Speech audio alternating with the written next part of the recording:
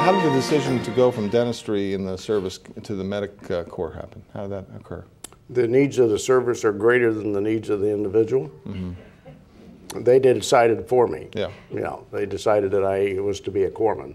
So. And they sent you to Great Lakes. That's right. Right here in Illinois. Right.